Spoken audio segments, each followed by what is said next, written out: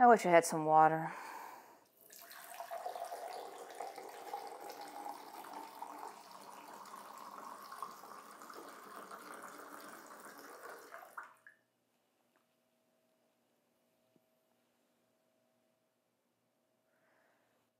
I really feel like I should be questioning this.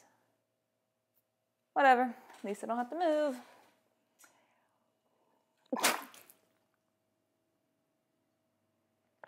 That wasn't water. That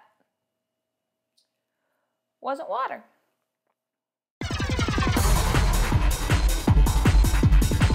Hey everyone, my name's Daryn and I'm going to be showing you some fun filmmaking tricks, tips, and how-tos with a sprinkle of my own flair. Filmmaking is fun, so let's film something. Let's quiet the set, get this puppy rolling, speed up our knowledge, and jump right into the action. First, we need our subjects. I have me, an empty glass, and some water. Now we need a camera to film our subjects. I'm using my iPhone along with an app called Filmic Pro so I have control over my footage. Plus a tabletop tripod to keep my camera steady. Next comes lights. I have a small LED Dracast light. Always light your subjects, otherwise your subjects will look, well, poopy. That's a technical term.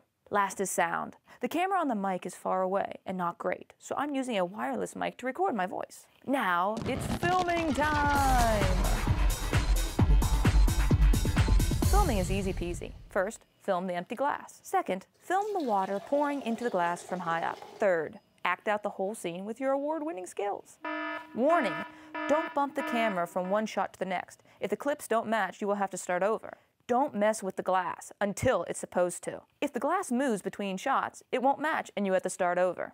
Remember, play back your footage and make sure there are no shadows or anything wrong. If all goes well, then you're done. Dun dun dun dun dun dun dun. Dun dun dun dun dun dun dun dun. It's a wrap.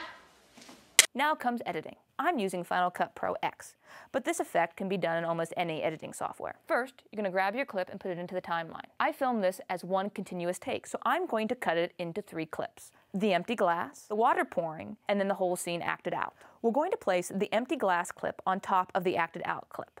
To be able to see me and my awesome acting, we're going to use an effect called a draw mask.